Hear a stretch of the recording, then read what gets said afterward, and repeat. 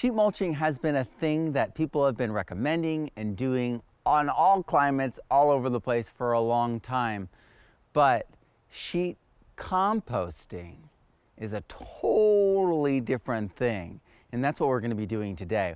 We're going to be doing a very selective, very high level sheet composting in place, in situ. So this area is currently, it's already a daikon radish, which is a fertilizing cover crop. It gathers nitrogen in. It is actually a biological tillage. So it's already happening. It's already good. But now we're going to chop and drop in place, but not the whole thing. We're going to be actually mulching it in place. You're going to see how. And then we're going to be adding in comfrey, which is like, oh man, comfrey is amazing. If you don't know about comfrey, then you should really check it out. People are using it as a compost starter, just like you would use manure. So just think about that, the compostability there, the heat there. We're going to be adding that on top of this. So this is already nitrogenous. We're adding something on top of it that's like manure. And then we're going to be adding biochar, right? And then we're going to, on top of all of that, we're going to be adding the compost. And then we're going to be seeding right into it. So this is an area we've prepared. This had all this daikon radish that resprouted the following, this early spring, this winter. And now we're going to make it into sheet composting. So different from sheet mulching, we're not getting out the cardboard, we're not getting out trash, we're not getting out paper and doing the whole layering thing and measuring. No. We're just going to be creating a compost in layers, in sheets here in situ. Sheet mulching is something that needs to be upgraded to be sheet composting. So if you're excited about this, if you're a little bit enthusiastic about this, then you're going to want to try this. So let's do this right now. You guys ready? Let's go. So you could use a knife, or you could get in there with something like this and just take things down.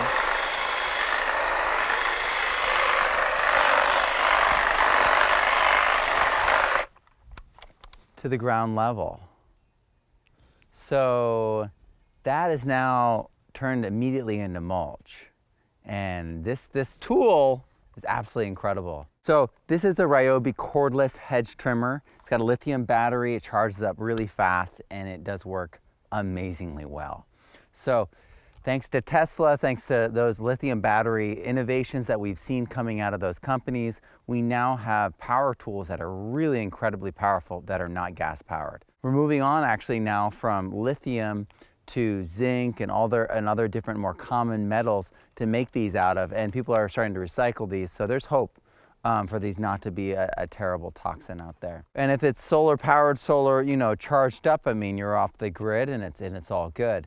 So I just wanted to show you up close what I'm doing.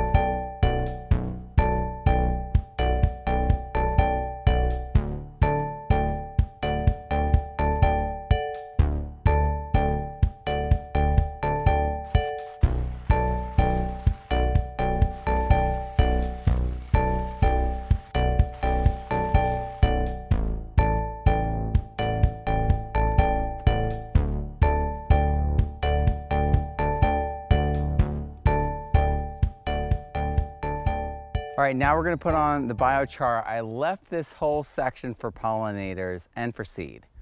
And as you can see, there's tons of pollinators in there right now.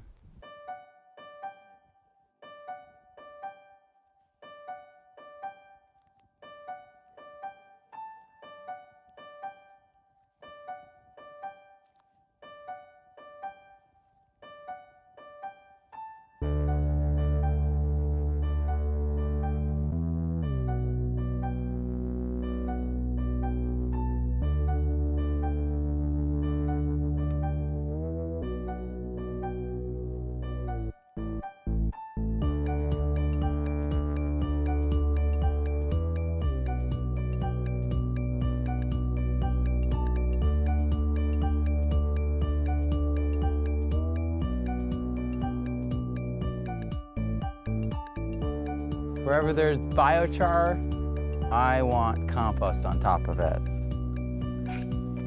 Otherwise, it's just going to be char.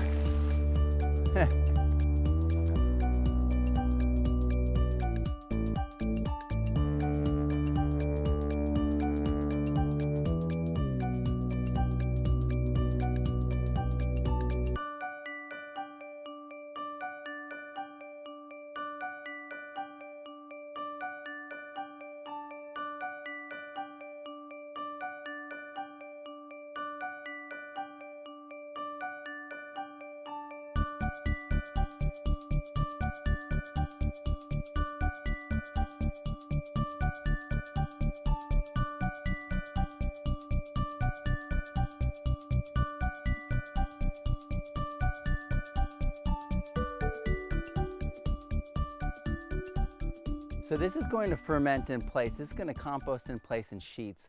So we're going to end up with incredible soil very, very quickly. It's not an instant garden, though it is kind of like we've set it up instantly. It's an instant setup.